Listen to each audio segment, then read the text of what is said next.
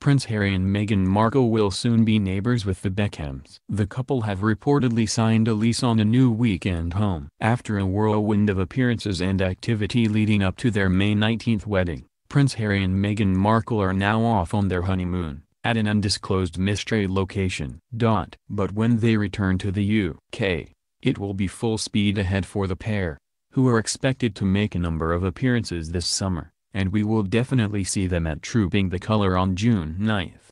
They will also be awaiting a renovation on their lodgings at Nottingham Cottage at Kensington Palace, while they wait to see if the Queen will be gifting them a new country house in Sandringham, as she did for William and Kate after they were married. In the meantime, Us Weekly is reporting that the couple has also signed a 2-year lease on a home located on the Great Two Estate in the Cotswolds, which is located about 90 minutes from London. If this sounds familiar, this spot is where the pair reportedly spent the weekend before their wedding, to get away from it all. The house, per Us Weekly, is known as Westfield Large, and is situated on a 4,000-acre grounds that also includes the Soho House's Soho Farmhouse outpost, as well as David and Victoria Beckham's country home. The Beckhams were guests at Harry and Meghan's wedding. Meghan loves the Cotswolds and fell in love with the estate the first time she went, a source told the outlet. They recently had security cameras installed around the perimeter. Earlier this month, the Daily Mail reported that a cottage in the Cotswolds had been earmarked as temporary post-nuptial haven for the couple. They chose it knowing the Beckhams would be next door, and Harry,